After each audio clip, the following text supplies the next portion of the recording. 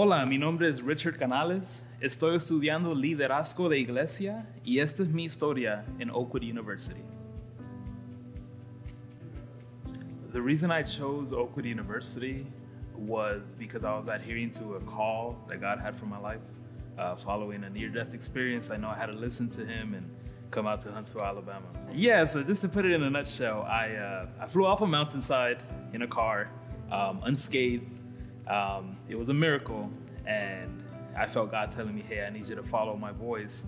And his voice brought me to Oakwood University via a recruiter from a youth retreat out in Southern California. I had many challenges coming to Oakwood University. Probably the biggest one has to be the culture shock. I had no idea what an HBCU was prior to coming here, so I had to adhere and adjust to the culture here. Coming from Southern California, it's a big change coming to the South and an HBCU at that. I adhered to the change. I went ahead and tried to adjust myself as best I could, and once I started embracing the culture and embracing the demographic, that's when I really came to myself here at Oakwood University. The faculty member that had the greatest impact on me here at Oakwood University had to be Ms. Moore.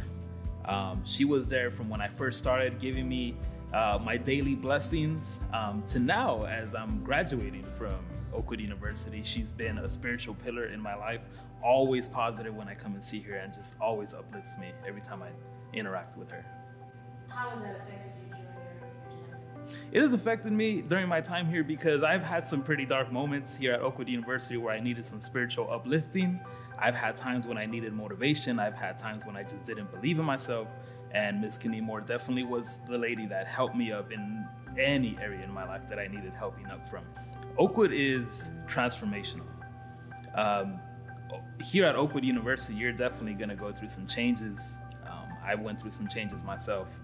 And the one thing you need to remember is that when you come here, you're not gonna leave the same person. When you come here, you're going to transform. And you're gonna come out a better person, I can guarantee that. Hey there, my name is Richard Canales. My major is church leadership, and this is my Oakwood story.